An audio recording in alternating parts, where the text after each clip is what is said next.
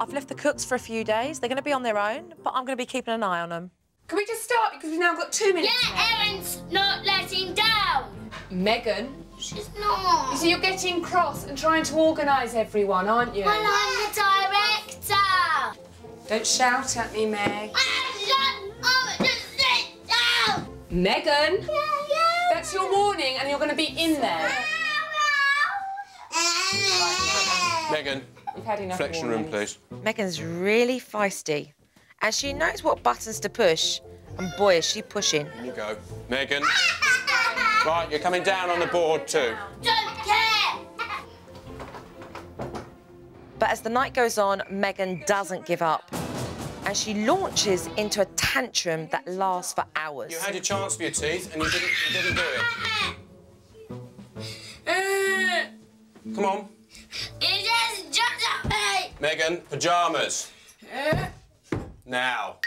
Zoe wouldn't let me have a bum. Her dad bum let me have it. I didn't want one. And I had them. I can't believe it.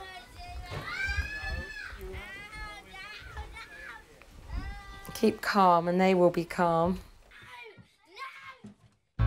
Denise's resolve to stay calm does not last for long. Don't watch your homework now. You're going down. All 3 girls by midweek start testing her patience.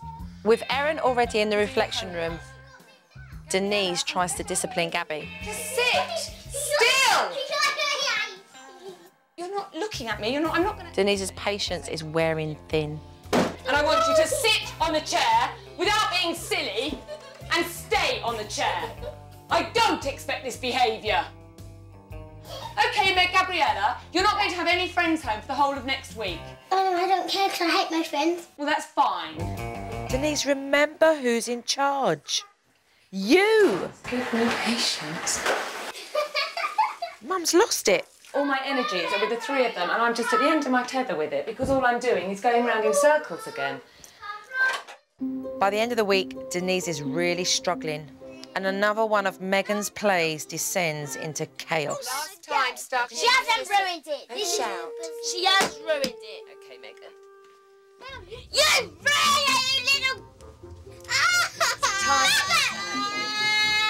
Sorry, she's... The 9-minute rule goes out the window.